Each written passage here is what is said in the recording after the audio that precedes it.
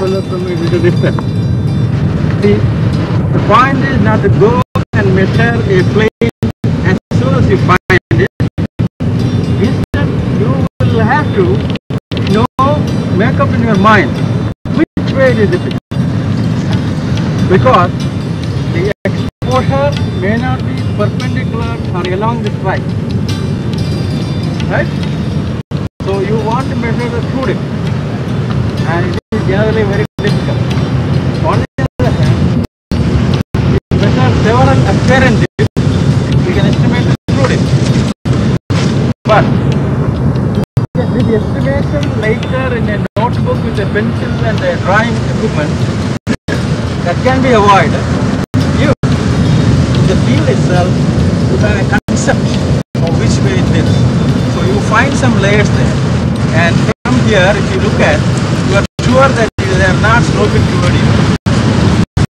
That corner. We are from Trivandrum. This group belongs to the Sri Narayana College at Chempazhanty.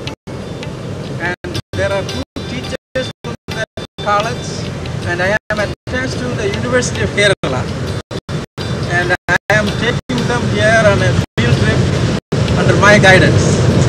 Here the rocks, the red stuff you find along the cliff, they are of tertiary age, and the only sedimentary rocks that occur in Kerala. And we keep this area as a typical field trip area. Every year, most of the time we come, or many people from different parts of India come, because this is the atypical example of tertiary rocks. Here we have rocks like sandstones, then laterite, clay sandstones, etc. The cliff is supposedly receding.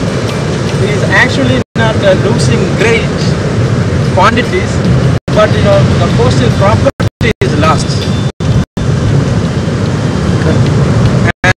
And what it will be about, tertiary will be how many? 30 million? 12 million years ago, we assume, geologically, 30 to 12 million years ago, these rocks were formed.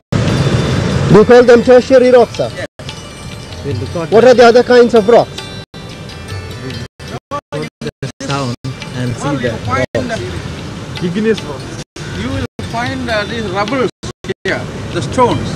The stones are Precambrian rocks.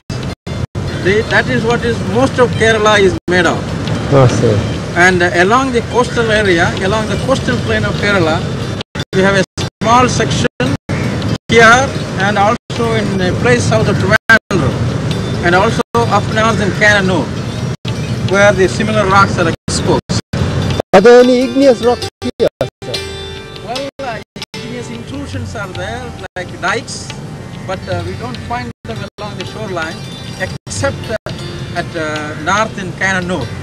Exactly at Chelicheri, there is a fort supposedly built by Tipu Sultan, and in that fort, actually the fort sits on